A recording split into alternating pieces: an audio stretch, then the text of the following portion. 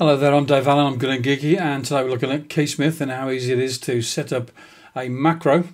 And what I want is a macro that will open up one of these files here. So this file here, an Affinity Designer pattern MP4. What I want to do is I want to open it up in Subler, and I wanted to save out the text file so I can use that in BB Edit and get my chapters all set up ready for YouTube. And I don't want to have to sort of do it step by step manually, I want to do it automatically, so this is why I need a macro. KeySmith is really good and it does it really quickly. So let's set this up. So first thing to do is to go to New Macro. Time to hack the YouTube algorithm with a like. And the next thing to do is to click on Record. So let's go to Record. That moves itself out of the way there. So now what I want to do is go to one of the files that I want to work with. So it's going to be this type of file here. This is something that's come out of ScreenFlow, and it's got a track with it with the chapters I've put in there already. So what I do with this here is that I go to the File menu. I could do a right click on this. Okay, so right click, open with, and then go to Subler.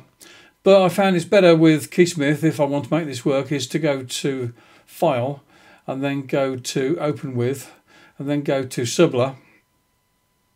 And then I'm going to click on Test Track. And then I'm going to click on this one here. That enables it. And then I'm going to do Command E, which is the thing to do the export. And then I'm just going to press Enter. And that has exported the file and put it into this here, look.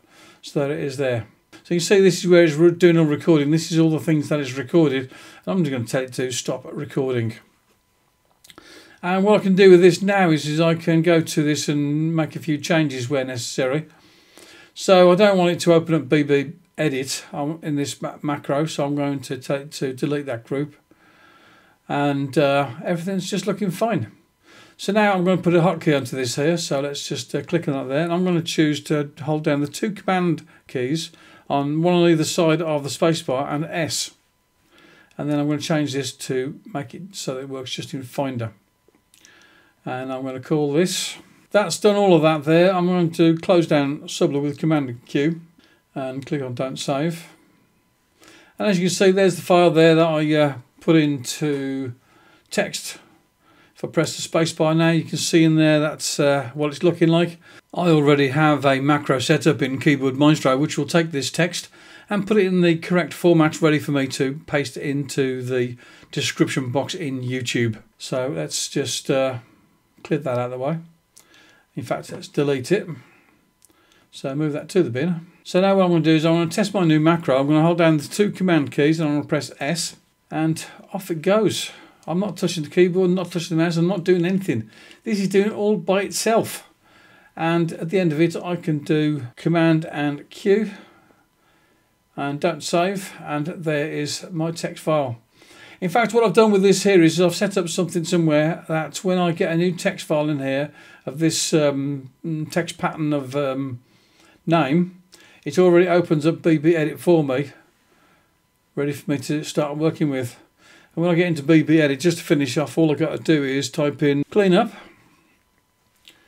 And again, I'm not touching the keyboard, all that done by itself, totally automatic. And it's ready for me to put it into the YouTube video. And in fact, that's even put it onto the clipboard, ready for me to paste in. So this is Dave Allen doing a bit of automation on the Mac and using KeySmith to do it.